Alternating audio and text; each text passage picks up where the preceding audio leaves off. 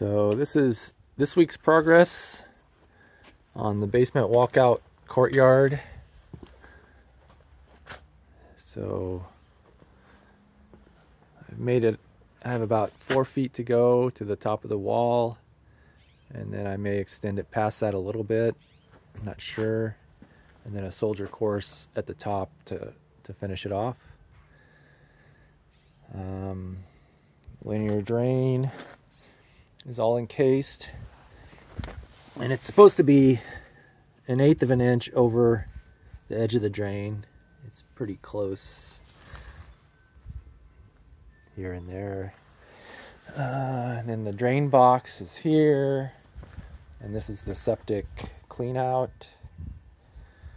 It was kind of hard cutting a circle in the pavers, so I've been using this board that goes across to screed the sand level underneath. So I screed the depth of that level, which is the same depth as the pavers, and that seems to be working pretty well.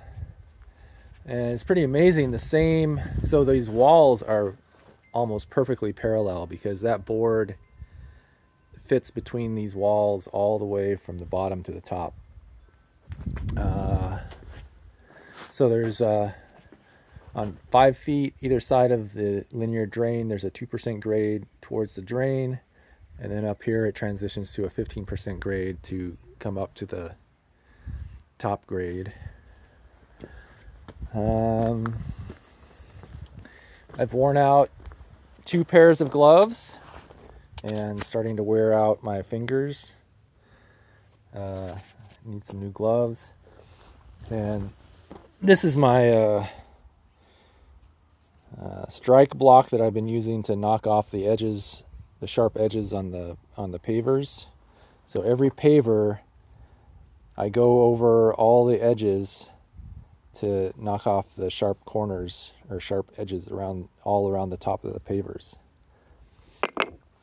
And yeah, Paul suggested that, and it takes some extra time, but I'm pretty happy with the results so far, and I'll finish it up next week.